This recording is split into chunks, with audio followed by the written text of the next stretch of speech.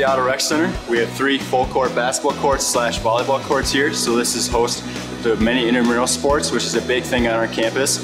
Intramural sports is done through the campus rec, so you can sign up for an A League or a B League, so it can be competitive, or you can just have fun, depending on what you like to do. But also, if you win an intramural sport, you win a t-shirt here in campus, like a little trophy. Then too, the Otto Rec Center used to be home to intercollegiate basketball and wrestling until the Taylor Center was built. So in 2005, the renovations were completed for us students to use the rec center.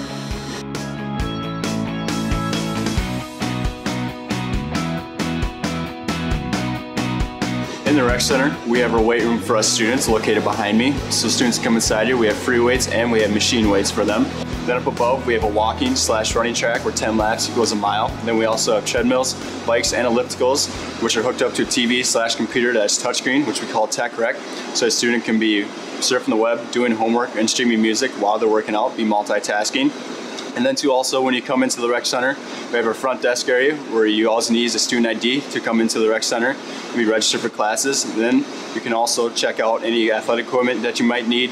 And you can also get a locker room each day for free if you'd like to get that to put your stuff inside.